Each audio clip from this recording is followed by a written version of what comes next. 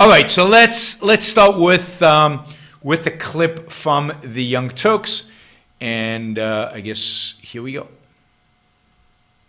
Is a GOP operative, and recently during an interview he had some interesting things to say about Bernie Sanders and what the future holds for the Democratic Party. Take a look. Frank Luntz found in an online survey of 1,000 people that 52% of Hillary Clinton voters agree with the statement, "I prefer living in a socialist country to a capitalist one," compared to just 16% of Donald Trump voters. No, 16%. Asked about the 16% of Trump voters would prefer living in a socialist country. I mean, okay, I mean, it's not 52%. Of course, that adds up to 79. I don't know what happened to the other 21%. Maybe they didn't know. They didn't have an opinion about whether they wanted to live in a socialist country. It just tells you a little bit about Trump's voters. The next statistic is even more shocking. See proposal to impose a 70% marginal tax rate on the top 1% of taxpayers. 79% of Clinton voters agree. And look at this. So do 46% Trump voters. Now, let's be clear here, because I know the first thing everybody's going to jump on, oh, it's the mainstream. This is Fox. And they're not citing a New York Times poll. They're not citing some, I don't know, left-wing poll. This is a Frank Luntz poll. Frank Luntz is a GOP poll taker, right? He is a GOP guy. He's a GOP. He spends a lot of time helping the GOP frame the debate, use the right words. He's the guy who came up with death taxes rather than estate taxes, because that is more powerful. He talks a lot about what words the GOP should use. We'll see him on the TV in a few minutes talking about a little bit about that. But note, 46%, almost half of Trump voters say that we should increase, again, according to a Republican poll done by a Republican, say that we should increase taxes to 70% on the top 1% of Americans. I'm not making this up. Frank Luntz, this is the poll. Now, 79 of Hillary voters. Now, that, if you add that up, that is a majority of Americans, is my guess. Majority of Americans, according to this particular poll, support 70% tax rate on the top 1%. All right, let's see what Frank Luntz has to say about this. And veteran Republican pollster Frank Luntz joins us now. Before we get to more numbers, are the media kind of soft on socialism? By which I mean giving pretty favorable press to Democrats like Bernie Sanders and AOC, and while being pretty tough on the flaws of capitalism and the excesses of big corporations. All you have to do is read the New York Times business section. Typically 7 stories, 6 of the 7 will be hostile to a corporation or hostile to capitalism. This is absolutely true, right? Absolutely true. The mainstream media, New York Times, even, I mean, CNBC might be an exception, but almost all of them constantly run stories antagonistic to business, to corporations, have commentary that is hostile to the idea of markets, never mind, full-blown capitalism. So absolutely, he's right that the mainstream media or the much of the media is very sympathetic towards left-wing candidates, very antagonistic towards markets.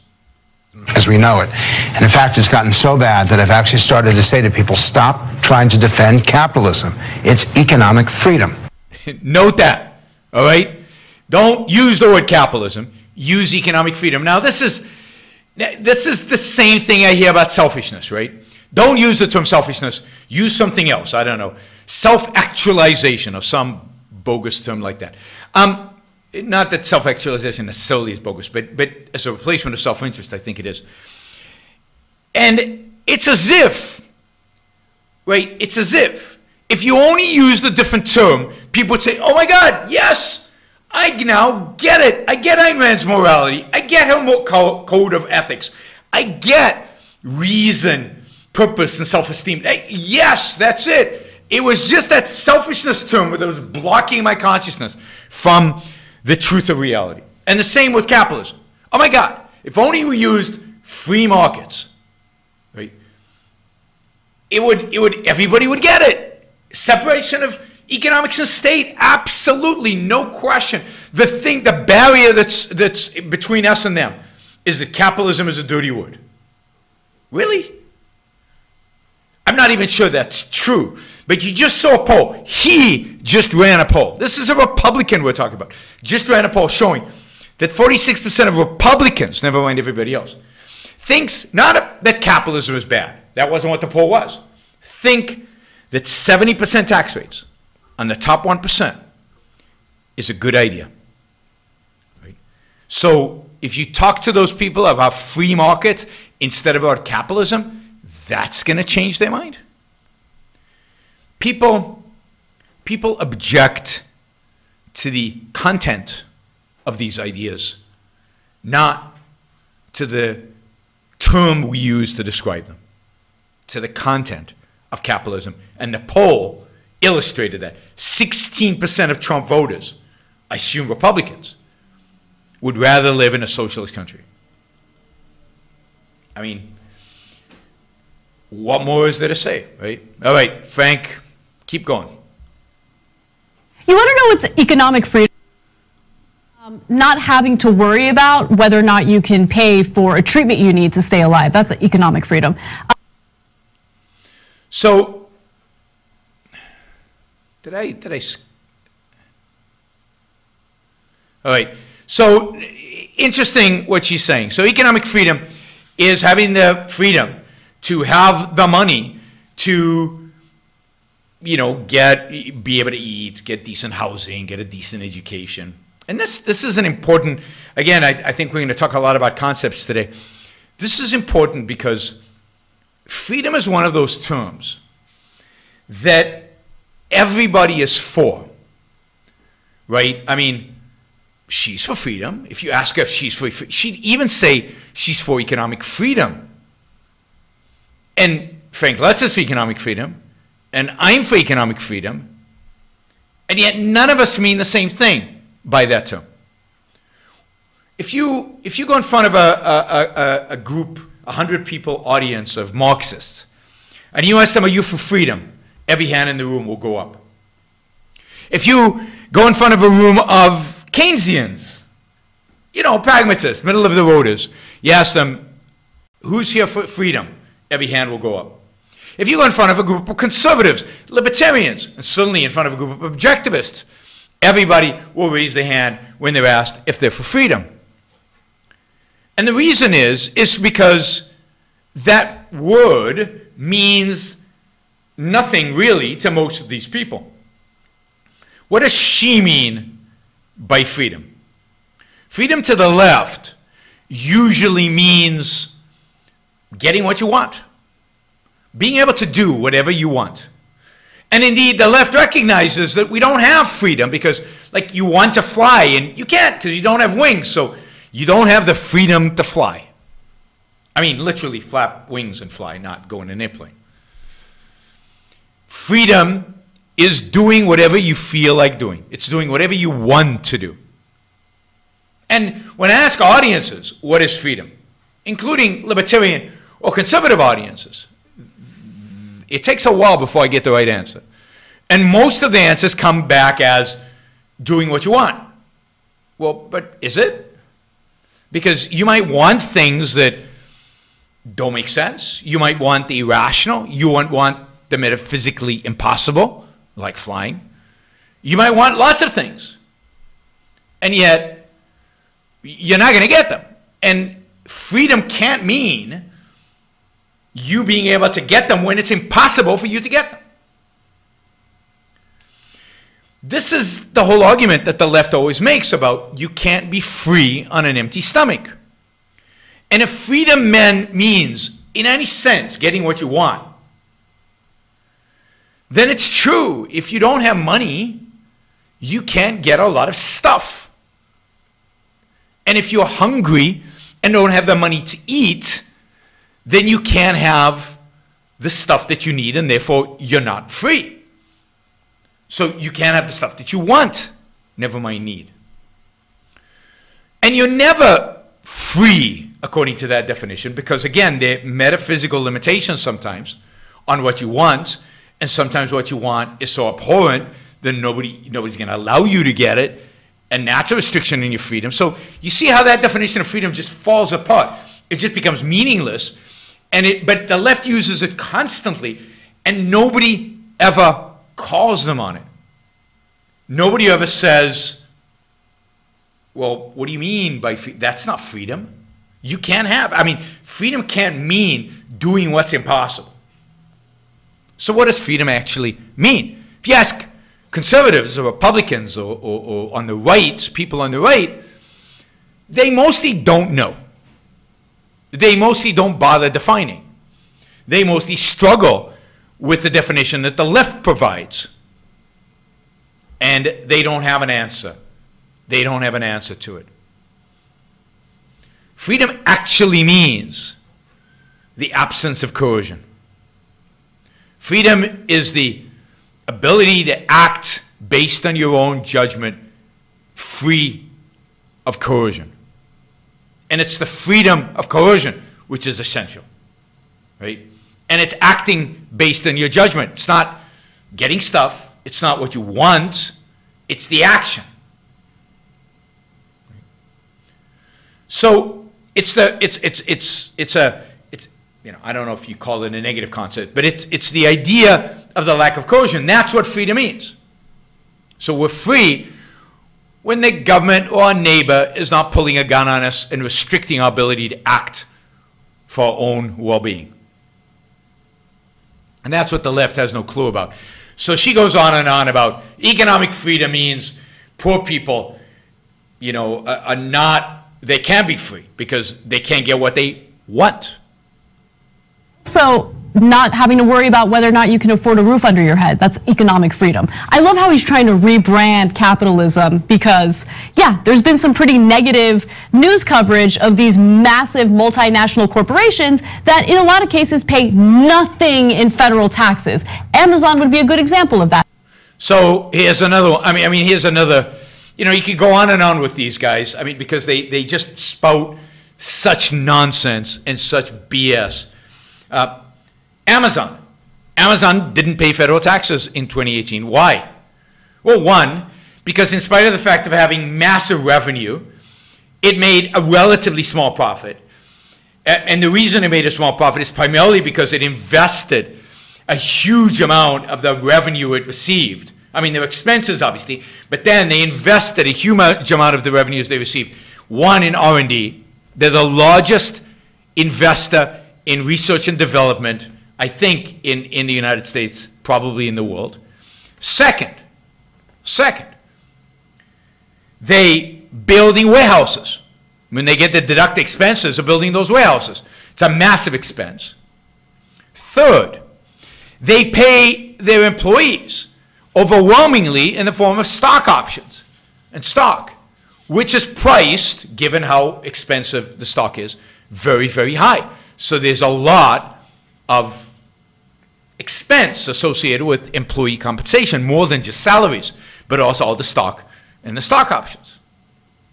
And third, because for a long, long, long time, Amazon was losing money. And when you lose money according to the American tax code, you can roll over, you don't pay taxes the year you lost, and you can take those losses and roll them into the future. You get what's called a tax credit. And you can roll them into the future so that when you do make money, you don't pay taxes, because for a long time, you have to actually absorb all those losses and invest more and more and more capital into your company. And the tax code recognizes that. Big deal. Indeed, Amazon paid a huge amount of taxes. Local, state, and employment taxes. Social Security, Medicare for its employees. Massive. Billions and billions of dollars. But no, they're never going to mention that. It's all that bad news about those evil corporations. Notice how they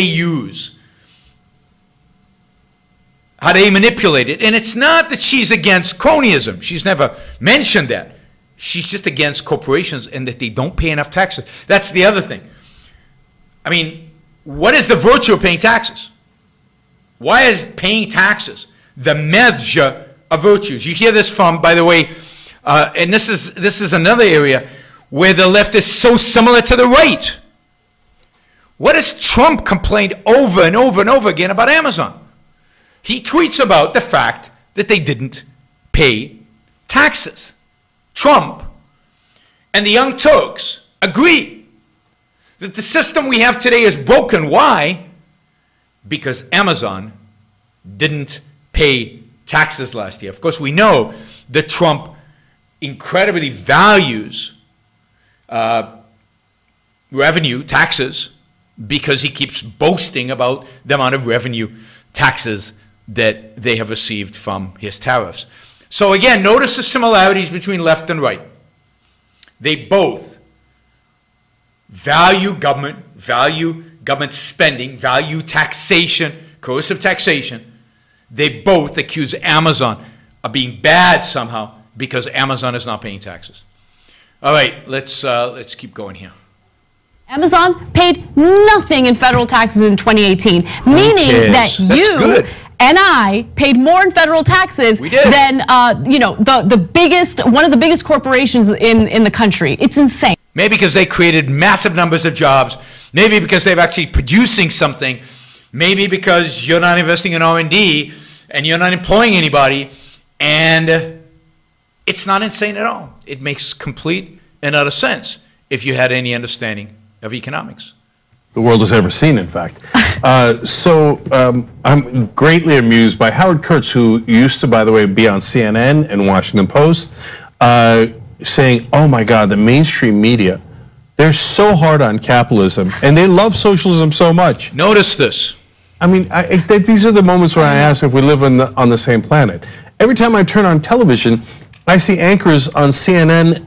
Now, I'm not talking about just Fox News. I'm talking about CNN, etc., yelling at some progressive. Aren't you a socialist? Isn't it just like Cuba and Castro and Venezuela? Mm-hmm. Where's the part where they like socialism? I've never seen that on television. Notice, I mean, I find this always interesting because obviously most of the people I interact with and most of the people who are on my chats and on my shows and I guess at conferences and stuff are people who bitterly, constantly complain about how the mainstream media is on the left. And I think they're right, because I think the whole American political map is on the left. I think the right and the left on the left, and therefore, of course, mainstream media is going to be on the left. But notice that people like Young Turks, what you'd call the progressive side of the Democratic Party of the left, thinks that the media is too pro-capitalist, too pro-corporations, too pro-right. And part of the reason for this is that the media and 90% of all politicians are basically pragmatists. They're not capitalists, they're not socialists, they're all statists, they're all about the same. There's no big difference between Donald Trump and Bernie Sanders. The differences there are really minor on almost every important issue. And they're squabbling in between. And I think we can identify them all as being, in a sense, on the left, being left on economic policy in a sense of all of them being statists. But the people who are progressives look at them and say, you're just pragmatists of the center, you like corporations. And the people on the right look at it and say, yeah, you're just all leftist, but really they're all just nothing. And they're all just consistently the same. I mean, there's no big difference between CNN and Trump. Not on the issues. Not really. All right. I've ever seen on television is that one attack after another without even defining what socialism means. That's true. Which goes to the next point about the poll. They're like, oh, even 46% of Trump voters want taxes raised for the top 1%, all the way up to 70% marginal tax rate, which AOC suggested. And you want to know what the number is for all Americans? Here, I'm going to go to graphic 28, okay? This is scary. In a different poll, 76% of Americans believe the wealthiest Americans should pay higher taxes. Boom. 76. 3/4 of the country says The rich should pay higher taxes. By the way, is that socialism? No. We had a marginal tax rate of 70 all the way up to 91% in America. He's right. Under Dwight Eisenhower. I don't remember anybody calling Dwight Eisenhower a socialist or a...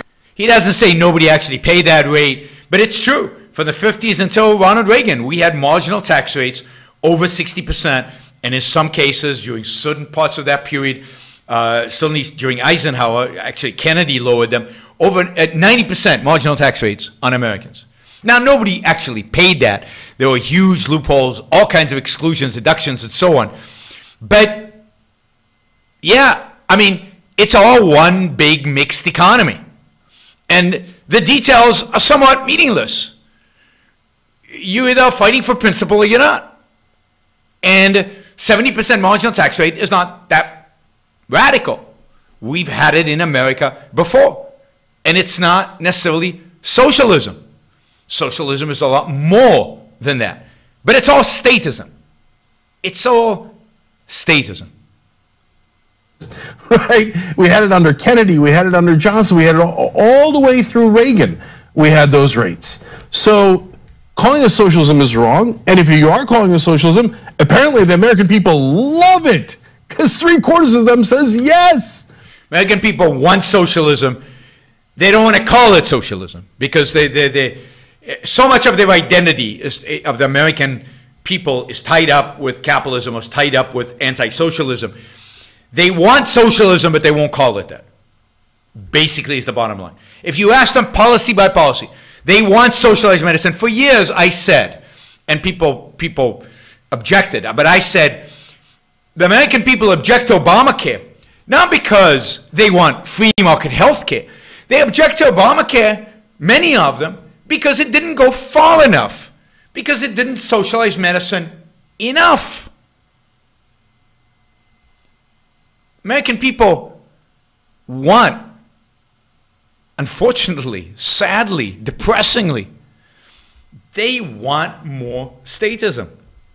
They want the policies of the left, even if they don't vote for the left, because for many Americans, for example, illegal immigration is a bigger issue than taxes or health care, stuff like that. They'll vote for Donald Trump under the guise that he will fix the illegal immigration issue and fight for them on that. But there's no big difference in terms of what Americans actually want, or what seemingly is a majority of Americans. Oops. Taxes on the rich. And the reality is the only thing that's stopping it is the corruption. Because if you lived in a real democracy and 3/4 of the people wanted something, you'd have it. But we instead, not only do we not have it, we cut taxes on the rich. The exact opposite of what the American people wanted. Why? Because the media is controlled by people who are rich, by multi-billion-dollar corporations. And our politicians, through the donations, are controlled by billionaires, millionaires, and most importantly, corporations. Now, in the next video... Yeah, you'll notice corporations are the ultimate villain. The ultimate villain. And by the way, I see this often on the right as well. The same kind of attitude towards corporations, those corporations. And you get it a little bit from Trump, at least when it comes to Amazon, or it comes to, and you get it a lot from people all the time about Silicon Valley, those corporations in Silicon Valley. And spooky stuff. Spooky stuff when it comes from both sides. Talks about his predictions for this upcoming election. Half of Trump voters supporting AOC's 70% marginal tax rate. I mean, and you wouldn't know that from the coverage. You would think it's purely a left-wing position. It's because the public is really frustrated about being forgotten or left behind. And those two emotions which elected Donald Trump are alive and well, not just on the right, but also on the left.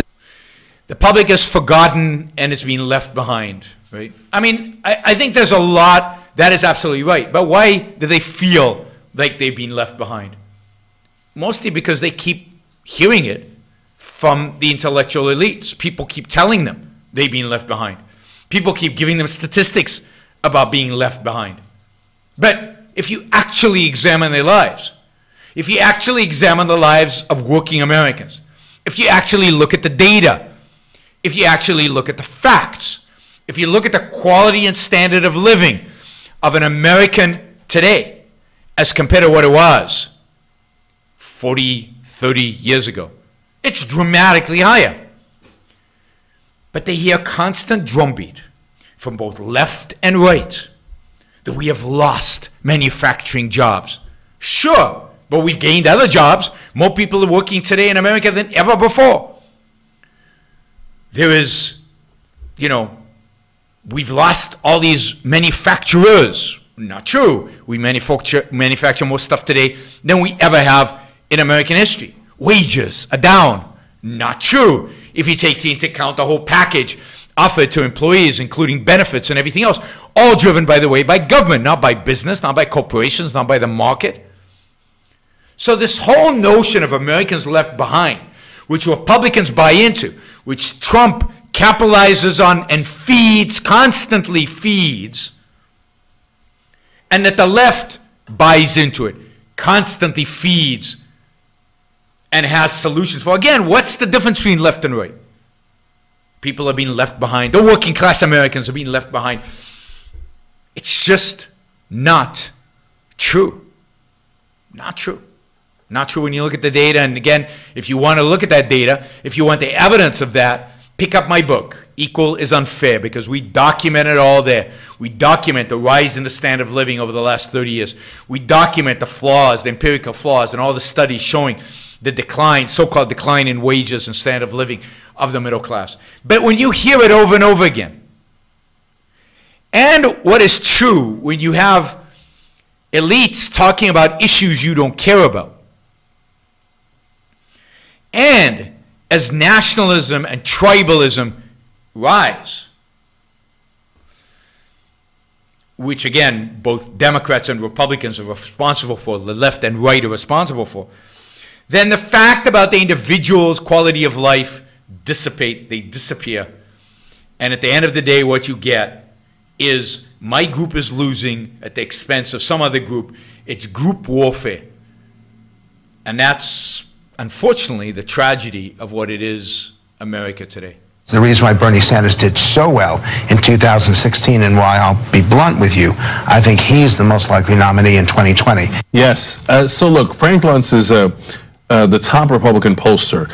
In the postgame today, I'll tell you about how I applied to work for him when I came out of college. What? Remember back then I was a Republican. God, you made a lot of mistakes when you were in college. I did, man. Lots of mistakes. Anyway, TYT.com/join to become a member and get the last half hour of the Young Turks where we talk about topics like that. But he's not dumb, okay? He might be Republican. We might not agree with him. But he's an awfully smart guy, and he's been right about a lot of the issues, both in terms of framing that, but also from time to time giving them a heads up of the imminent danger. And in their case, yes, he's right. Bernie is the most likely to win, and because of that untapped anger, frustration, that is legitimate. It is legitimate, and so Luntz again is correct about this. So the Republican is predicting that the Democrats will nominate Bernie Sanders, which makes a lot of sense. I think that's right. I think Bernie Sanders, to a large extent, taps in to the same fears, the same concerns that Americans who voted for Trump have, primarily fears and concerns that are being fueled by the whole inequality debate, whole inequality discussion, and primarily by the tribalism. Now, whether the Democrats will actually nominate a white male, whether the Democrats will actually go for a 70-something-year-old guy, I don't know. I mean, I have a feeling that he's not going to win, that somebody else will win. I'm not sure who, partially because identity politics has gone even beyond Bernie Sanders, and it'll be focused on gender and race much more than he thinks. But imagine an election between Bernie and Trump. I mean, what do you do? What do you do in an election like that? So I think that would be fascinating if it happens. I don't know. I don't know what you do in an election like that. It's hard to tell who will win, because I think to a large extent they do indeed appeal to a common group, and it's who can convince those 16% of Trump supporters who would like to live in a socialist country, I think they might go to Bernie. But then you've got a whole bunch of people in the center who wouldn't vote for Bernie because he's too left and might vote for Trump. And I don't know. I think it's a toss-up. If Bernie and Trump go up, I'm not sure who wins at all. At all. Yeah, I mean, so Frank Luntz is predicting that's what's going to happen. It's going to be interesting to watch. The rest of his statement, though, and I'm curious to hear what you think about it. Luntz believes that it's a great thing for Trump and Republicans if Bernie Sanders wins the Democratic nomination. No, see, that's... I think this so is he wears actually two pretty hats, good. right? Mm-hmm. One is doing polling that helps Republicans either know the danger that's coming. Hey, it turns out there's finally a left wing that is going to tap into that same resentment and frustration that the American people are feeling, that we've been using this entire time while we've been telling Democrats to run corporate-friendly people because they're idiots and they'll listen to us, right? And then he wears a second hat, which is helping Republicans, because that's his job. He's a pollster that frames things to the advantage of Republicans. He's the one that came up with a lot of the terms you know now, like the death tax instead of the estate tax, etc. So when he says, oh, it'd be great if Bernie Sanders won the general election, he's wearing the second hat. Meanwhile, he's like, no. He said, no, we would have real trouble if it was Michael Bennet from Colorado. Michael Bennett's a total pro-corporate, pro-rich Democrat who would present no problem at all, just like Hillary Clinton in the general election. Luntz knows that. So he does the... It's fascinating to listen to these Democrats, to these progressives kind of on the left. Anything that smacks from business, they hate. Anything that smacks from free markets, they hate. These are the real socialists. These are the real committed guys. And it's fascinating to actually listen to how they analyze, I think, how they analyze kind of who they would support, what they think is good and what they think isn't, and who would win and who would lose. It's going to be interesting because Bernie is kind of soft-spoken. Trump is this man. I think Bernie could get pretty aggressive. I think it would be very entertaining to have a Bernie versus Trump election, and it would be really interesting. I also think turnout would be quite low. I think a lot of people would stay home in an election like that, but it is interesting. These are the guys who animate AOC. This is the kind of viewpoint that animates AOC and much of the kind of the progressive wing of the Democratic Party. Do you know Dave Rubin was part of this team, was part of the Young Turks before he left the right. Okay, we're gonna have, I think there's less than a minute here to finish this common off. trick on Fox News. Oh, please don't pick Michael Bennet. That would be dangerous for Republicans. But Bernie Sanders, yeah, we would love to face him, even though he's going to win, and it's like he's super popular, even with Trump voters, even with Fox News viewers. So, but yeah, we think Michael Bennett's the real danger. Sure you do. Sure you do. I guarantee you've asked Frank Luntz in a behind the scenes, and he was being honest. He'd say, "Are you kidding me? We're going to get our clock cleaned by Bernie Sanders." It'd be his dream to run against somebody like Michael Bennet. That poses no problems for him at all. He's like, that idiot bought into our talking points. He'll repeat the things I framed 20 years ago. And so will Klobuchar, and so will all the establishment. So to them, kind of establishment Democrats are sellouts. They're Republicans. Just as, I think, to me, all Republicans are sellouts. To the left. All right. Somebody said that in the polls, Bernie is way behind Biden. I think that's true. But what is it now? Oh, it's 2019. The election is in November 2020. I think if Bernie's going to have a hard time because he's male and white, I think that Biden is going to have a much bigger time with that. It's going to be. It's going to be interesting. It's going to be, I think the Democratic field is fascinating. It's going to be interesting who emerges. They're going to have the first few debates this summer, are going to have like 20 people on the stage. And it'll be interesting to see who actually stands out and who managed to capture the imagination of people. And I think Biden's going to be in the race, but I'm not convinced at all that Biden can win, can motivate young Democrats, can motivate minorities to come out and vote. And the fact is that if Democrats want to win, they have to get certain segments of the population to vote, primarily young people.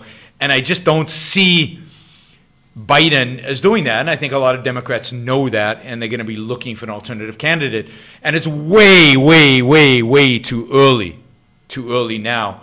I mean, Trump wasn't even on the radar this early, certainly wasn't leading the polls this early in terms of who is going to win the Republican nomination. So I think it's a mistake to look at polls right now and come to any kind of conclusions in terms of who's going to win and who not. I think Biden, somebody says Biden can win because of the anti-Trump vote. I think that's right. I think Biden is the one Democratic candidate who could attract a significant anti-Trump vote, whereas I don't think Bernie gets that. Bernie gets the Trump. Bernie can win not because of an anti-Trump vote.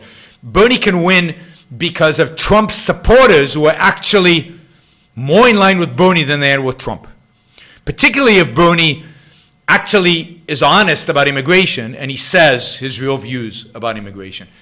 You know, he's pretty much anti-immigration.